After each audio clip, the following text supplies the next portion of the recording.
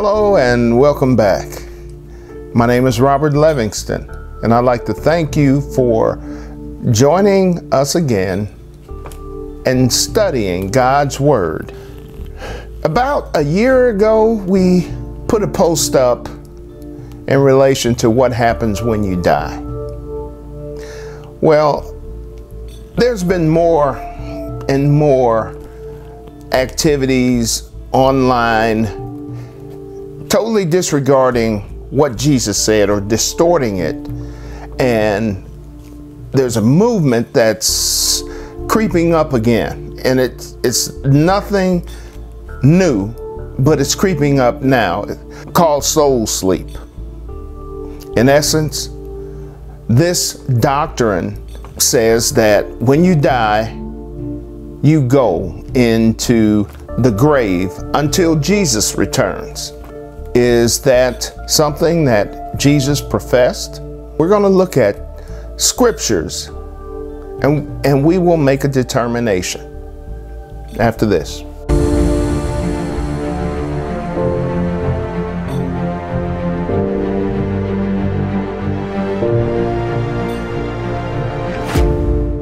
Welcome back. Once again, the soul sleepers believe, and we'll refer to them as soul sleepers, that once a person dies, he goes into the grave until Jesus' second coming, and then at that time he's resurrected. But is that what the scriptures say? I'm not going to go through all their scriptures and the way they distort them, but I'll name a couple of them that they reference. Daniel 12:2, Genesis 3:19, and Ecclesiastic 2:7. In Daniel, sleep in the dust. Return to the dust, what Genesis says. Return to the dust, Ecclesiastics. In other words, when you die, everything is in the grave. Your body, your soul, everything is there until Jesus returns. The body, man, has a mini trinity. We have a body, physical body. We have a spirit and a soul. Jesus tells another story. Let's look at Luke 22-31. The time came when the beggar died, and the angels carried him to Abraham's side, or also Abraham's bosom, which is also referred to as paradise. The rich man also died and was buried in Hades, where he was in torment. He looked up and saw Abraham far away, with Lazarus by his side. So he called to him, "Father Abraham, have pity on me and send Lazarus to dip the tip of his finger in water and cool my tongue, because I am in agony in this fire." In other words, it's torment. But Abraham replied, "Son, remember that in your lifetime you received your good things, while Lazarus received bad things. But now he is comforted here, and you are in agony. Beside all this, between us and you, a great chasm has been set in place, so that those who want to go from here to you cannot, nor can anyone cross over there to us." He answered, "Then I beg you, Father, send Lazarus to my family, for I have 5 brothers. Let him warn them, so that they will not also come to this place of torment." Abraham replied, "They have Moses and the prophets. Let them listen to them." "No, Abraham," he said, if someone from the dead goes to them, they will repent.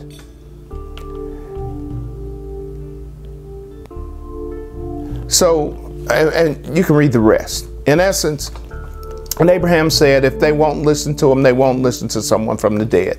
In other words, they're set in their ways and they're stubborn.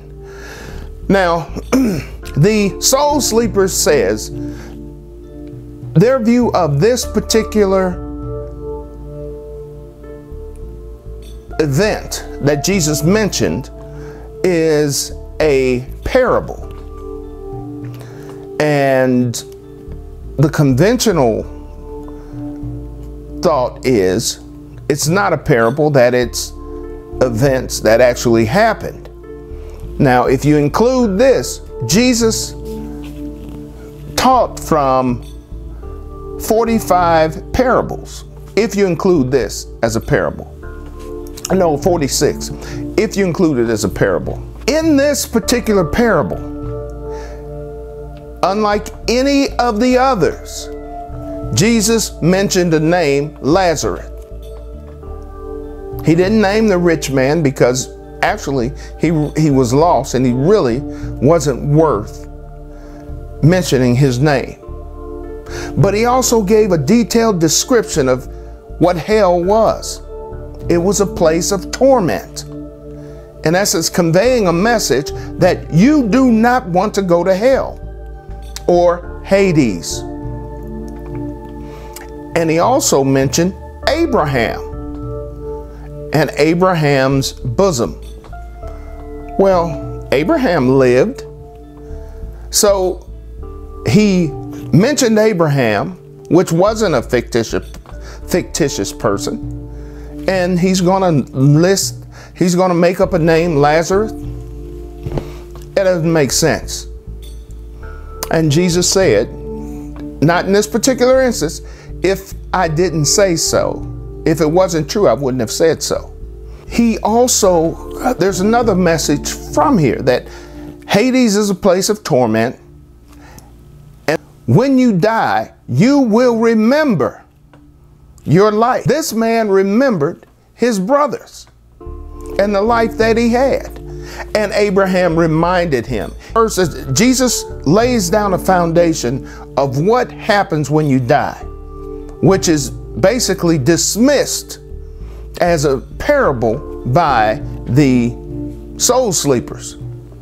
In the next few minutes, we're going to go over scriptures that build upon this foundation of this event that Jesus describes. Okay, let's go to Luke 23:43. And this is while Jesus is on the cross dying, one of the thieves beside him asked Jesus to remember him when he gets in the kingdom.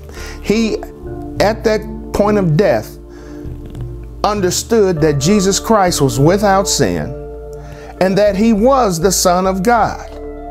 Now, there's other message points that come out of this. It's so deep because there are people or doctrines that believe the only way you get saved is you get submerged in the water.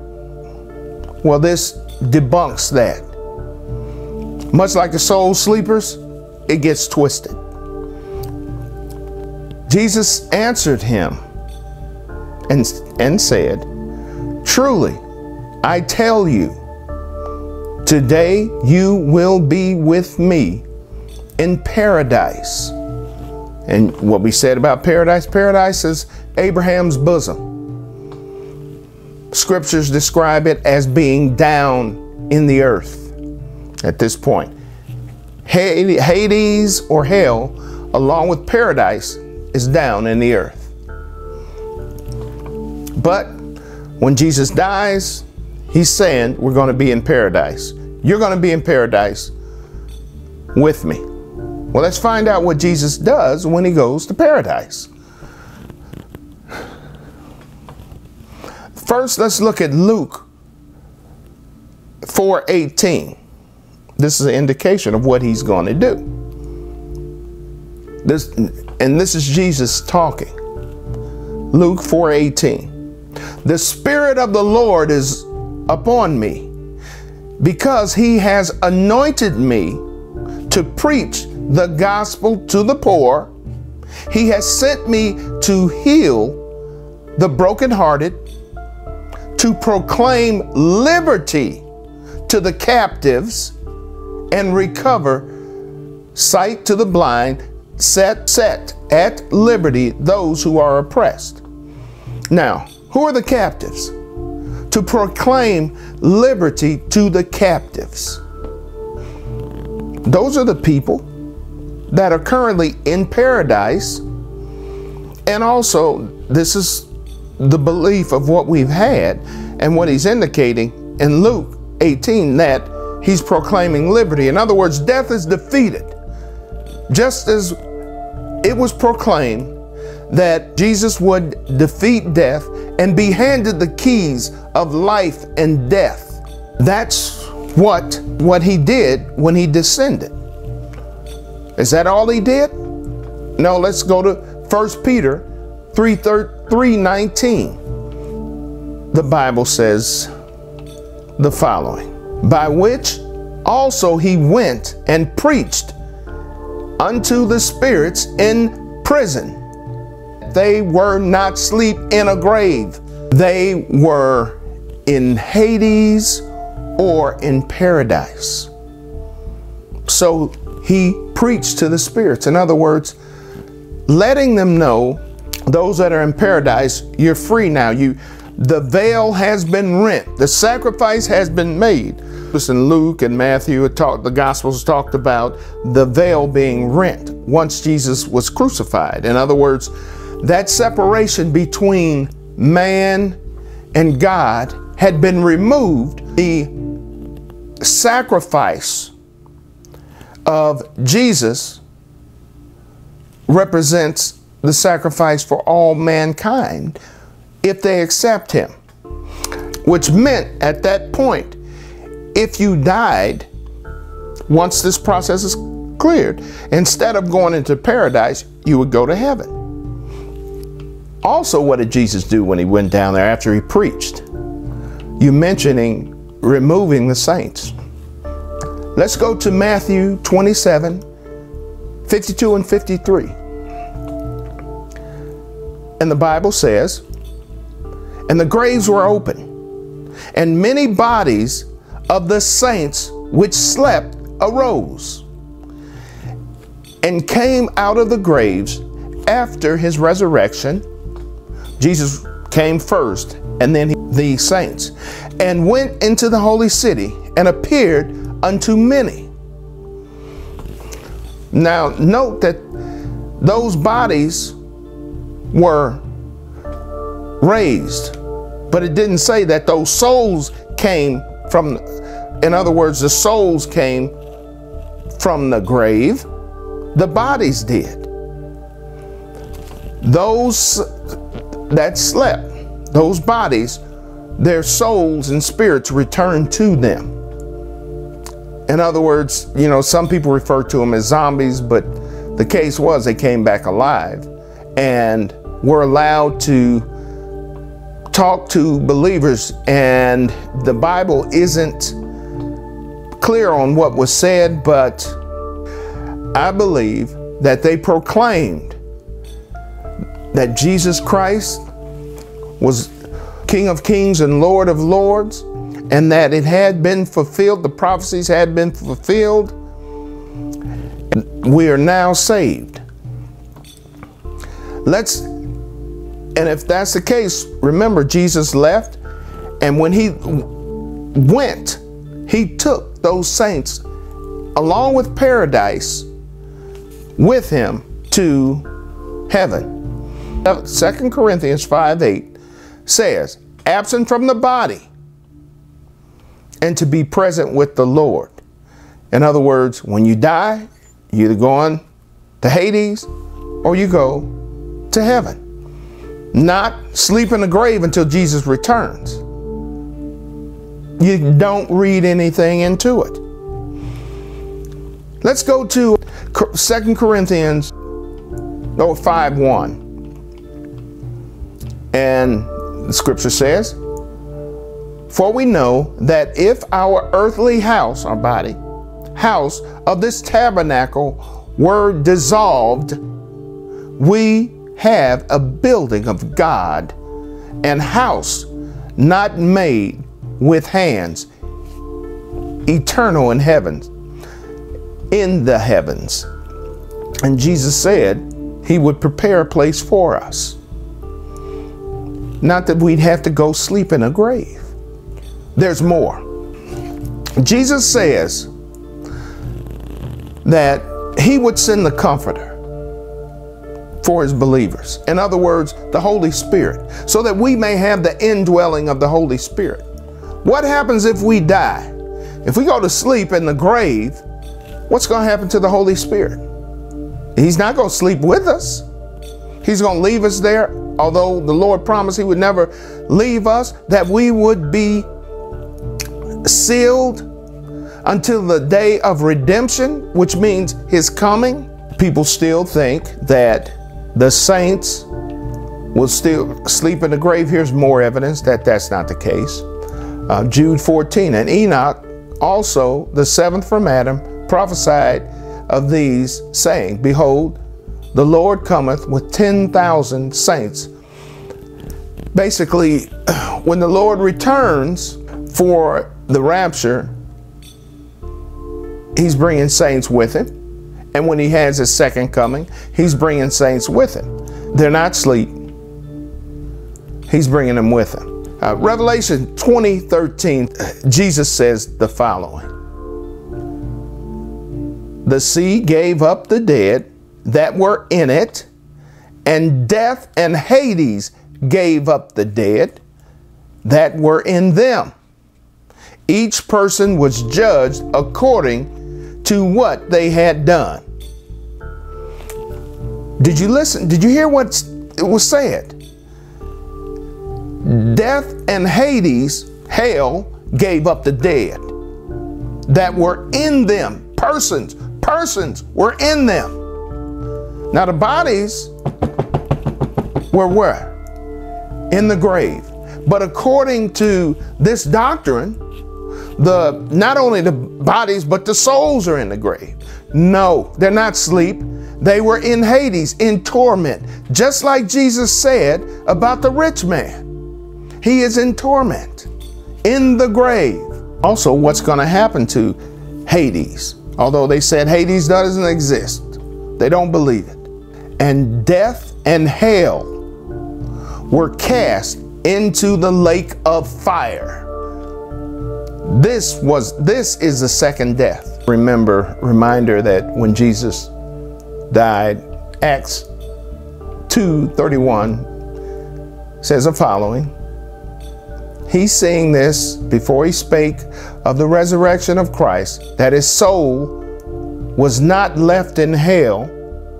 It says was not left in hell. Jesus descended and preached or declared liberty. Neither his flesh did see corruption. In other words, his flesh did not rot. If the people that die go to the grave, remember the Mount of Transfiguration? Who was there? Now we know Elijah and Enoch were the only two saints that did not see death. Moses was there. Moses was there with Elijah, be asleep in the grave. Because at that point, Jesus had not been sacrificed. And Moses was there. If you read in Jude, we know Moses's bones his body had been deteriorated to bones because Satan contested with an angel for his bones. Anytime someone says something that's contrary to what the Lord intends it for, the Holy Spirit should light a fire in you to say, wait a minute, that does not sound right. Now, you say, Brother Levingston, hold on. That's not going to keep us out of heaven, is it? It shouldn't. We still believe that Jesus died for us. Well, it may not. I'm not sure. That's between you and Christ. Because Jesus clearly laid out things that, as Christians, number one, you should be His. He should know you. In other words, He should know you, your belief, your faith. Your faith will have you believe what He says is not a lie. It's the truth. And if you say, well, I believe this but not that, I believe this and not that, then you're what is referred to in the book of Revelation 3:16 as lukewarm. And Jesus says, then because thou art lukewarm and neither cold nor hot, I will spew thee out of my mouth. Now, where the churches were located, they had water, warm springs, hot springs. And for medicinal purposes or for medication, they would drink the water hot, the mineral water.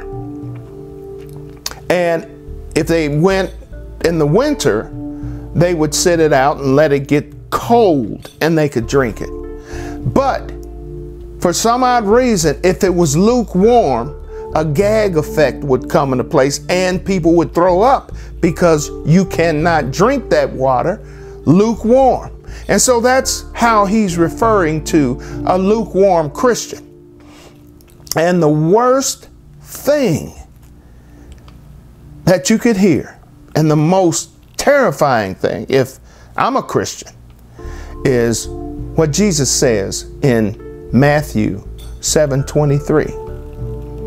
And this is starting at 22. He says, many will say to me in that day, Lord, Lord, have we not prophesied in thy name, and in thy name cast out devils, and in thy name done many wonderful works?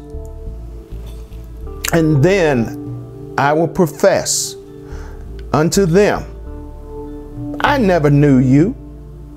Depart from me, ye that work iniquity. In other words, you can do this with, you can talk a good game, but you have to walk the walk. So if you believe that you sleep in that grave, then there's a chance that you don't believe what Christ says. We just laid it out. We just laid out a foundation and built on Scripture what Jesus says, not leaving out anything. Understand this. Don't just take my word for it. Don't just take someone else's word, some other preacher's word for it that sounds good. He sounds like he knows a lot. But if he says this, he's ignorant. He's one of two things. He's ignorant and the Holy Spirit has not totally worked in him to see what he's supposed to see about what happens to us when we die, or he's purposely doing it and he's a special agent of Satan. Now, this is one of the most beautiful things about what the Lord has done for me. And it's just a little testimony. The majority of my life I spent as an investigator, working at the local level and the federal level, investigating crime, investigating the truth, not just speculating, not just arbitrarily, oh, this is why, no, investigating facts. And this is what I do, and I enjoy it. And the Lord has blessed me with it. I'd like to thank you. I hope that this has been beneficial to you. Let's close with a prayer. Blessed Father, Father of all creation, we thank you, Lord, once again for allowing us to gather and study your word. We pray, Lord, that this word was beneficial, that it may help and assure some members of your body that have doubts or seeds of doubt planted, and that this be a reassurance. We thank you, Lord. We love you, Lord. We give you all the honor and all the glory because you're worthy.